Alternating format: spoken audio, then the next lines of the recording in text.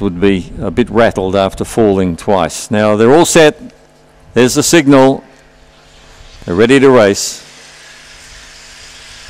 Off now, Perfect Dispatch, and on the inside, Phantom Hawk was the best to begin. Fabulous Lucy is going to outpace them. She's got far too much speed and she cuts across by 4 lengths. Phantom Hawk is running a clear second. Back behind them was Trademark Style, starting the finish on, and then Pippi Star. But Fabulous Lucy wins by 5. Trademark Style second. Phantom Hawk third. Pippi Star was fourth. And they're followed behind those runners then by, at the head of the others, Natural Fury. Spring Yankee was in that bunch. Jabil's back with them. Whipley was never a chance.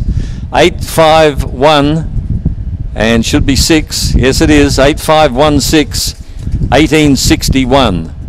So I think it would be a reasonable assumption to say the track is off by about 0.4 today. 4 1/4 by 1. 4 1/4 by 1 are the official margins, and the winner certainly got great potential. Fabulous Lucy. It's Fabregas out of the pink. That's just about a guaranteed way to go. A Black Bitch, Fabregas, another Sprite, September 15.